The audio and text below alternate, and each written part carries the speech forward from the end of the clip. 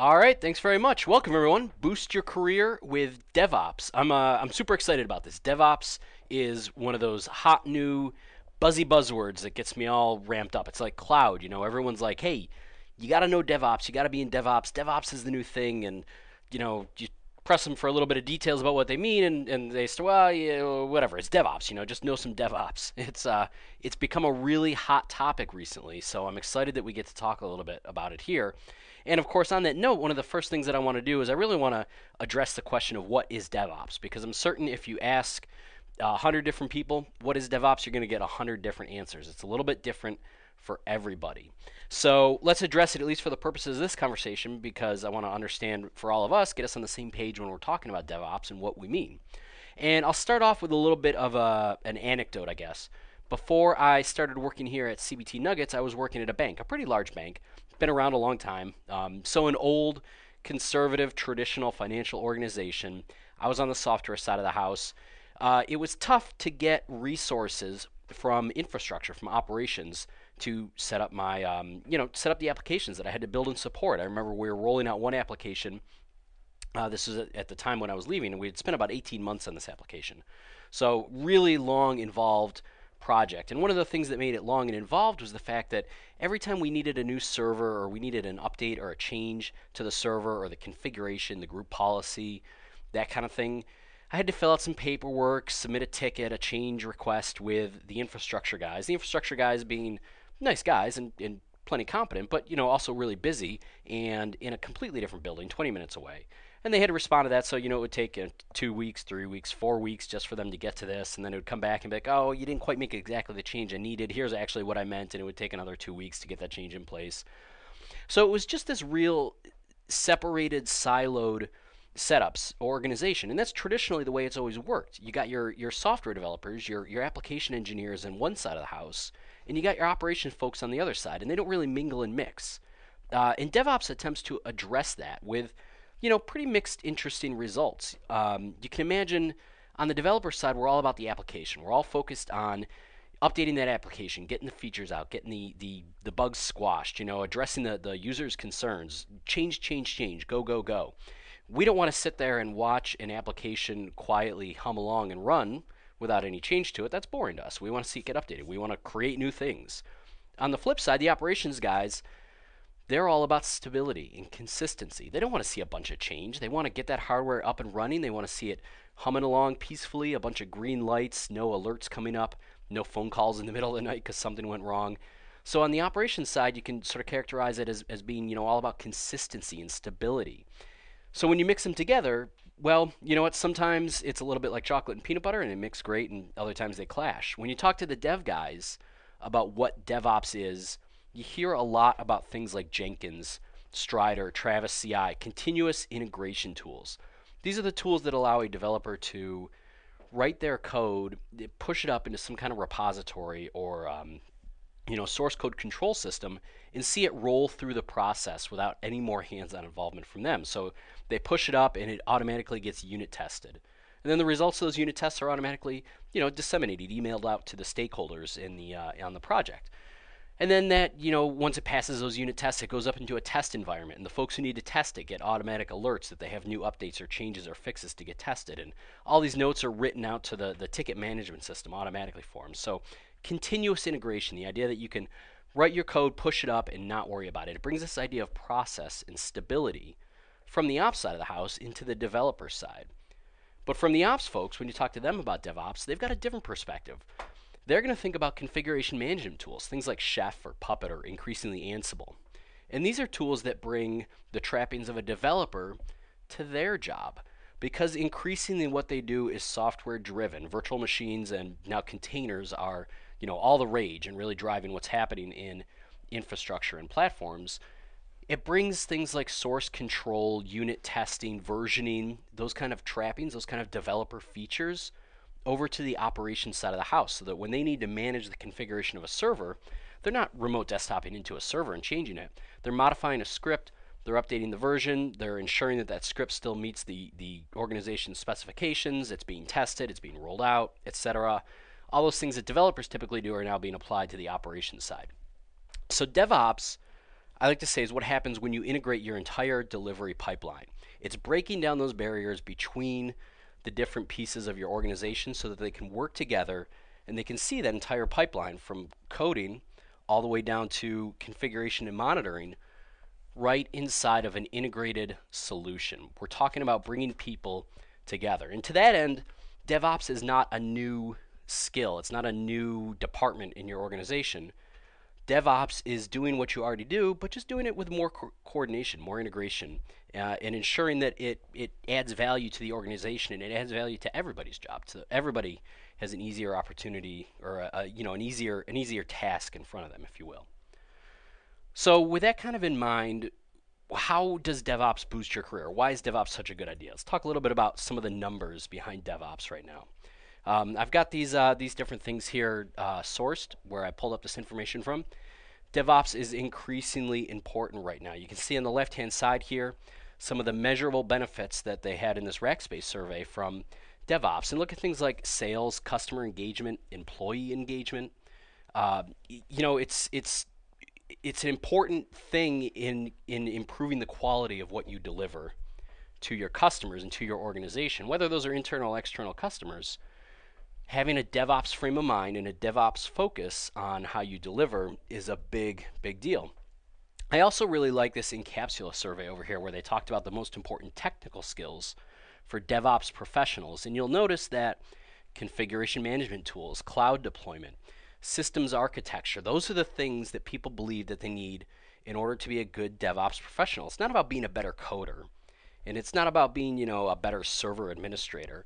It's about understanding how to configure and organize and deploy these things in a way that's smooth and continuous and easy for your users and your customers to understand. Now, okay, that stuff's all great. That's all about, internal the organization, what's going to help your customers. You're here about boosting your career with DevOps, and how does DevOps help to boost our career? Well, the salary numbers are a little bit staggering. You can go ahead and hit Google and search for this stuff yourself. At jobsignal.io, they had an average salary for a DevOps role exceeding $110,000. I mean, the numbers are just enormous, and they're constantly going up. There is a constant increase in demand right now for DevOps professionals or folks in the world of DevOps. This is to be expected. This is what we would expect to see as agile methodologies have become a bigger and bigger part of an organization. Folks who are comfortable implementing agile in a way that's still consistent and testable and doesn't make life worse for everybody is going to be a big part of what makes you an important IT professional.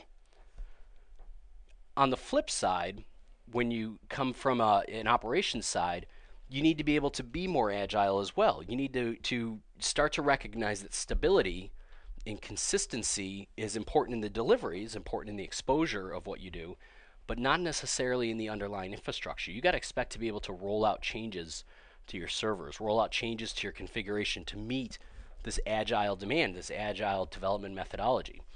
So it shouldn't be surprising at all to see that these skills, you can see here over on the DICE side of this screen, Puppet, Chef, cloud architecture, just the number of job postings for those shooting up from 2014 to 2015. And I'm sure that they will shoot up again in this year, 2016, because it's just such an important thing. And it's such a way, it's such an integral part of the way that new companies and small agile companies are running themselves now, that there is a constant need and a constant desire to get this updated and upgraded by every organization out there.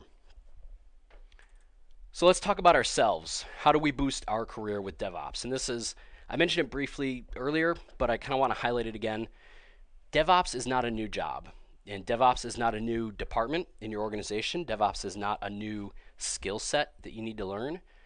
DevOps is a frame of mind. It's I want to say a philosophy, but I know that sounds kind of fuzzy and hard to define, hard to lock down.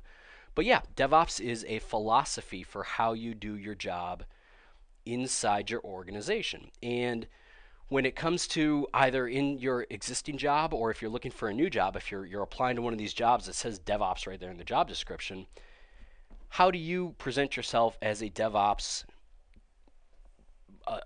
engineer? How do you expose yourself as someone who is involved with and understands and works in a DevOps frame of mind? And First and foremost, what you need to do, of course, is training. Hey, let's be honest. We believe in training. You got to be up to date on your skills, and whether that's Chef and Puppet or Ansible or Jenkins or whatever other tools that you need, you got to make sure that you are trained with the tools that the DevOps professionals are using today. And those are the things that they are using. Cloud is incredibly important in this. Well, I'm a little bit biased. I do some of the cloud training here at CBT Nuggets, but this is a big part of DevOps, using the cloud, leveraging the power of the cloud to turn your application development and deployment into a fast, agile deployment is really, really important. And you got to understand how the cloud fits into all of that.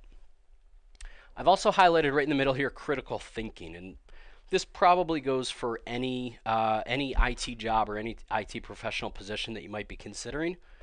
But critical thinking is always a really key, important part of what we are able to do and how we present ourselves when we, whether you're applying for a new job or trying to move up in your existing organization, you need to demonstrate that you can think about how these tools are used inside of your organization, how they fit, and, equally important, how they don't fit. Just because Chef is all the rage doesn't mean that you necessarily need to use it where you are, that it's the right thing to use and to do where you are in your career and in your life and in that organization's life cycle.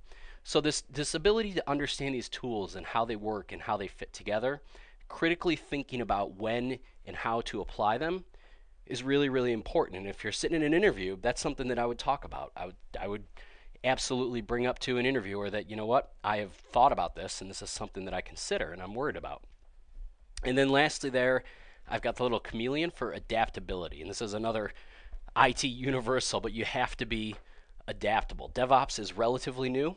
It's going to change a lot. We all know that. The tools that are popular today may not be popular tomorrow.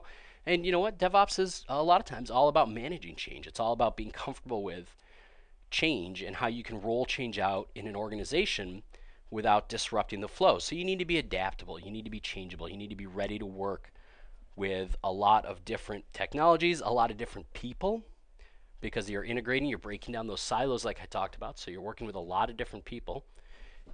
And lastly here, I have this quote that I love about DevOps from Charles Darwin. It's not the strongest of the species that survive, nor the most intelligent, but the one most responsive to change. And that's what, at the end of the day, that's what you are really focused on when you want to boost your career with DevOps, when you want to learn the skills and the tools that are going to help you deploy DevOps in your career.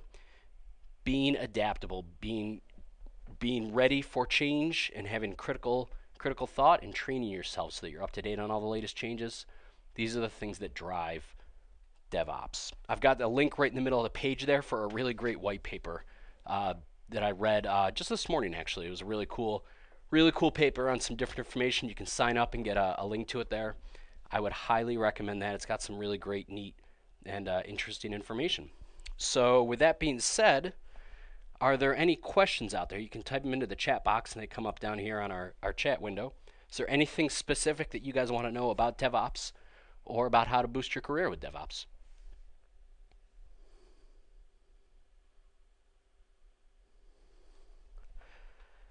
All right, here's one from Pradeep. It's, my company is using Puppet right now. Can I go to my manager and ask them to change to Chef? What are the possible arguments that I can make? Well, that's a tough one. Puppet and Chef are largely, from my perspective, and I can hardly claim to be an expert in them. I wish Sean Powers were here to answer that question. He's done the Chef and Puppet training here.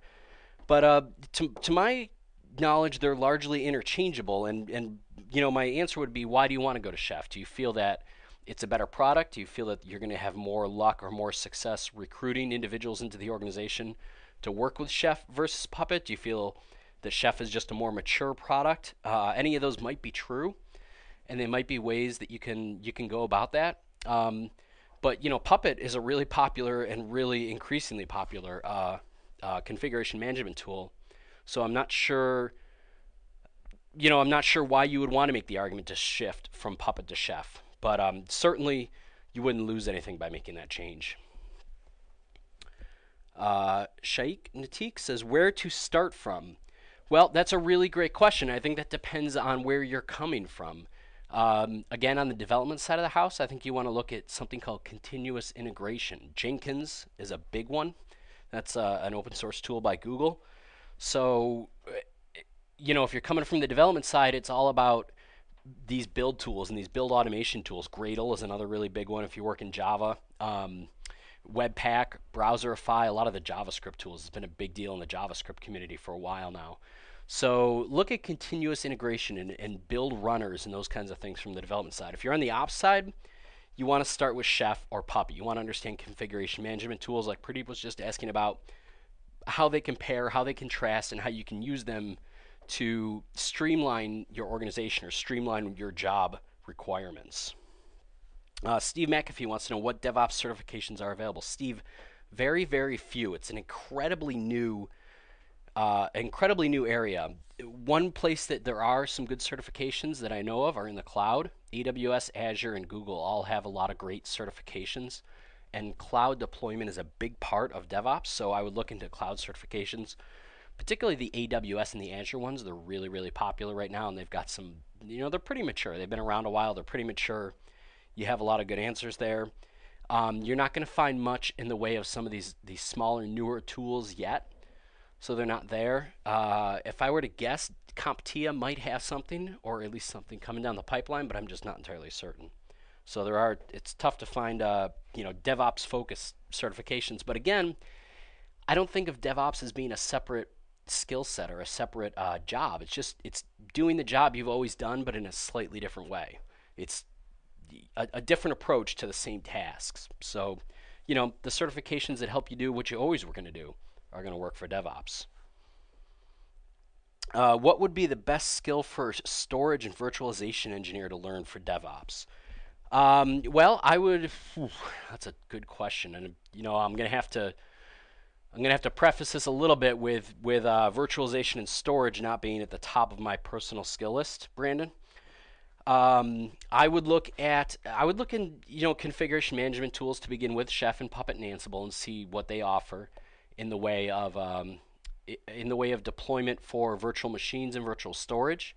I would also look in Docker, containerization, and particularly Kubernetes from Google.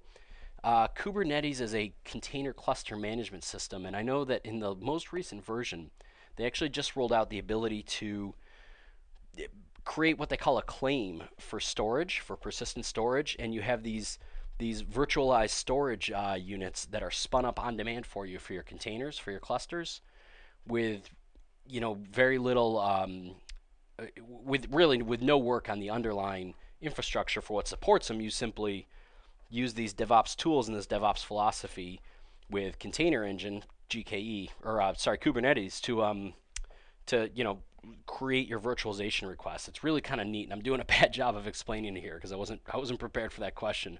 But I think you want to look at containers and cluster management systems, and you want to look at configuration management like Chef and Puppet. John wants to know, how do you measure your progress on your DevOps journey? Are there phases? Yeah, you could think of it in phases, and I believe that link I've got up on screen now, they actually talk about the phases of adoption later in that document. You don't measure. I wouldn't consider DevOps to be a journey. I would consider, again, DevOps to be a state of how you're working, and your phases are going to be how integrated or how closely coupled with the other teams and the other people in your organization are you? How smoothly do updates, do changes roll through the pipeline of deployment? Where does stuff get held up? Where does your 3-week agile scrum cycle suddenly run into a wall where deployments aren't going out as quickly as you hoped? That's how you're gonna breaking down those barriers and making those jobs easier for everybody is how I think you're gonna measure your DevOps journey. Because again, I don't see it as a journey. I see it as a frame of mind, a way of thinking about your job and thinking about what you do every day, but just thinking about it differently. From a sales engineering standpoint, what would be a place to start? That's Joel asking that. Again, Joel, I'm going to go right back to the tools that I mentioned off the top. Continuous integration tools, Jenkins, Strider, Travis CI on the development side, and configuration management tools, Chef, Puppet, and Ansible on the ops side, and then cloud. just everything about the cloud makes all of this easier because it provides a static framework underneath what you're doing to handle the deployment of all of this DevOps work. So suddenly you've got a platform in the cloud where you can roll out your DevOps updates to, and you can see your code roll out from right from development through testing, unit testing, user acceptance testing, all the way to production deployment. That's the thing that I would focus on the most there, I think, from sales engineering. And all of this, guys, all the answers to these questions are, of course, going to be dependent on your organization, your job, what you're doing in your current work, and what does and does not apply to what you need to do. So, what's good for the goose isn't always good for the gander. And think about, again, this gets back to that critical thinking point I made. Think about how these things apply to what you do and what you need to do, and don't chase down a path or chase down a technology just because it's popular and it's hot and you heard that DevOps professionals are using it. Chase it down because it has the features that you want to use to improve the life cycle of your delivery at your organization. All right, are there any other questions? We've got a few more minutes here.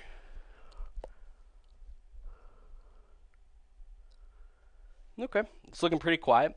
So again, I think that DevOps is really, really cool. I think it's a lot of fun. I do think that it's a bit of a buzzword, like I said at the beginning, but you know what? That's okay because that just means that people are excited about it and that it's interesting and that it's got people engaged. And we should be engaged in it as well. We should be excited to learn about it. There's some great training available here at CBT Nuggets. I will, toot our own horn a little bit. You can watch Sean Power's incredible series on Chef and Puppet right here at CBT Nuggets. You can watch Jeremy's AWS series on Amazon Web Services for Cloud. Garth and myself have series on Google Cloud Platform and Microsoft Azure. So there's really great stuff to learn, and there's great information out there all over the place. Check out the DevOps sessions when you're at a conference. Look for that word in the keynotes. You want to talk to or hear the people that are involved in it on a daily basis talking about it, and just get up to date, get up to speed on the sort of new way that people are doing this on a daily basis.